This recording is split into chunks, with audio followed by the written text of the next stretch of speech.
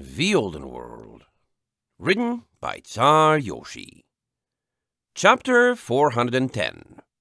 Castle Climb. 5. As Valet slunk through a hall in the highest level of Stormhoof's central keep,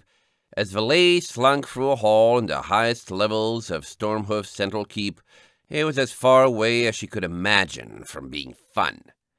A squad of armored guards marched straight over her head, not pausing to brighten their corridor and potentially flush her out of the ground.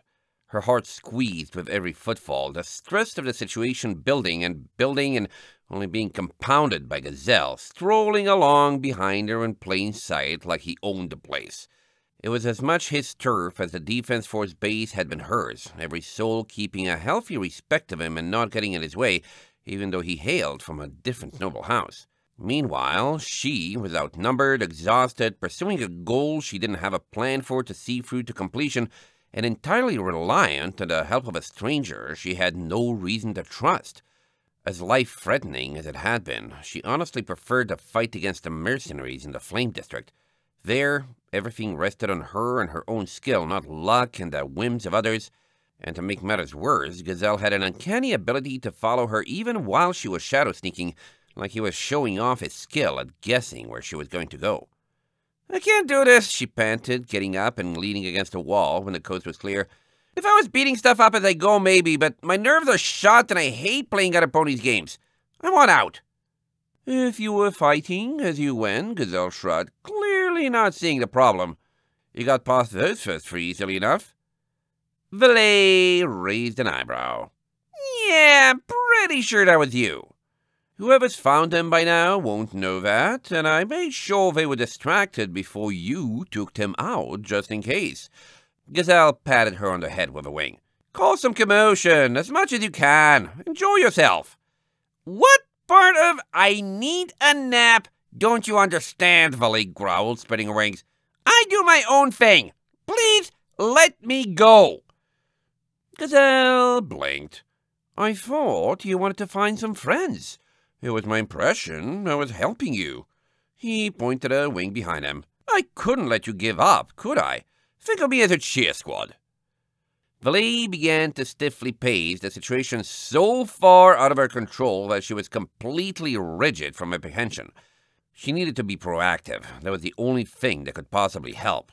But what did she have to work with? Her wings ached, her legs ached too, but not as badly. She didn't know enough about her area to predict what any action would do, from assaulting the prince to calling for help. But that left her with only herself as a tool, and she was borderline exhausted. She sniffed. Starlight was still somewhere above her. Above her? Her eyes slid up, scanning the hallway ceiling. Embedded in the ornate carved rock were strips of mana lighting, the same powered kind she knew from the indoors and underground of Ironridge. Turned to a dim, energy-saving setting, they were a trap waiting to be sprung, ready to force her out of the shadows and into a pincer trap at any moment.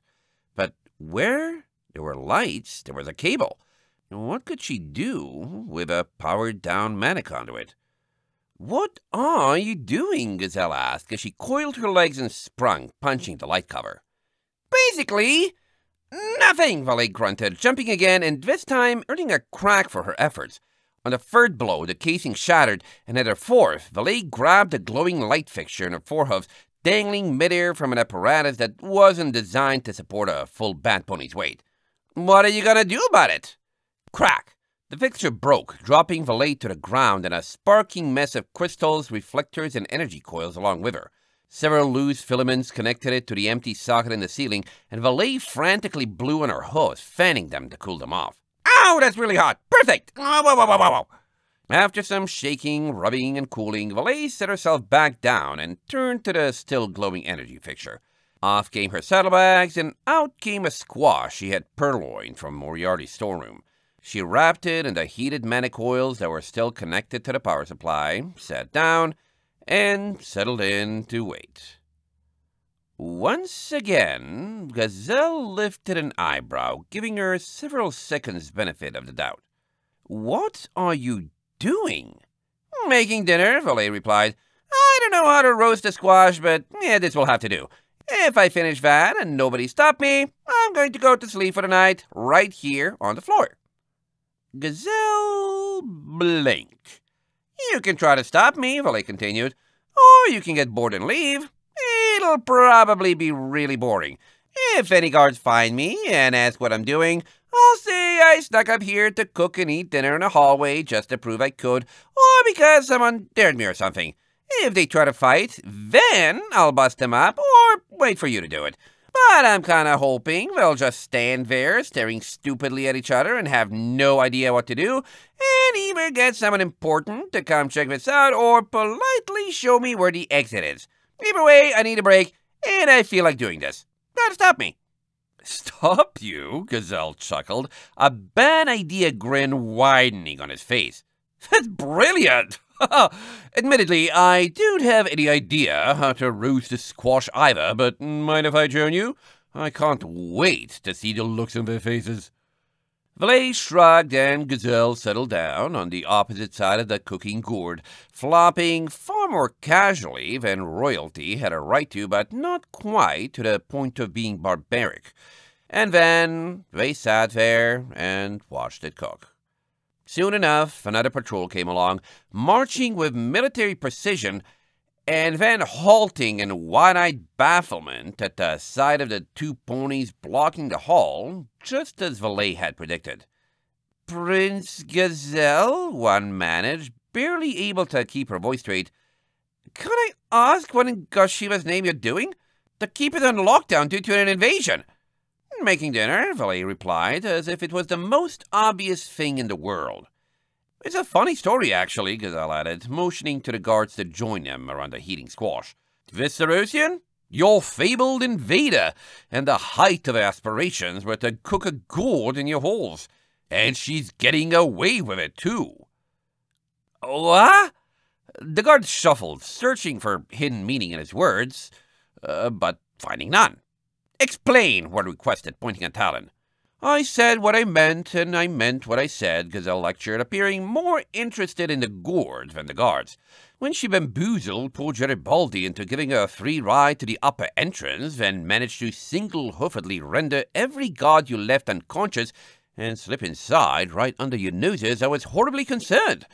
Did you have a masterful assassin on your talons, come for Lord Garland himself?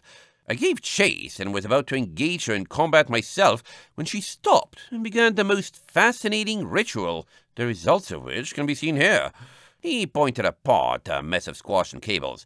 After a conversation far more civilized than any I've had with Garibaldi, I discovered your grand invader is nothing more than a street hooligan acting on a friend's dare to make a mockery of your castle's defenses. If you ask me, spooking Baldy into causing a lockdown so that the difficulty would be at its highest, successfully infiltrating your tower regardless, dismantling a light, and proceeding to cook a gourd accomplishes far more than this. He gazed seriously up at the guards with slitted eyes, just like Valet's own. Stormhof, most defended of the 12 provinces, played for fools by one single slippery mare. If you ask me, you have a serious public relations disaster in the works. The guards all blinked at him, processing the wall of information he had just dropped. We need to get rid of her then, one decided, pointing at Valet. What are you doing, High Prince? If she spreads information that happened, then what? Gazelle inspected a paw. It's not her you should be worried about. No one in Stormhof takes the Cerusians seriously. It's the other 3 guard squads we saw since I joined up with her who wandered off before I could give my warnings. They're probably gossiping about it to the other patrols as we speak. Do you really want to waste time staring when there's action to be taken? Valet pretended to focus on her squash as the guards stared among themselves, deciding what to do. At the very least, she suddenly had a good idea of what Gazelle was up to. Her sneaking around was embarrassing for Stormhof's reputation, and he wanted them to feel like they had been had. But he was also enough of an ally of theirs to be welcome in the castle in the first place, and couldn't possibly have planned her intrusion. He had to be just that opportunistic, unless... An image of a bottle-green griffin with an absurdly dapper bow tie surfaced in her memory, and Valet swallowed. Whether he and Gazelle were working together or not, and she already knew they were acquainted. Kira was in the tower, and she had a strong feeling he would show up sooner rather than later if she kept drawing attention to herself.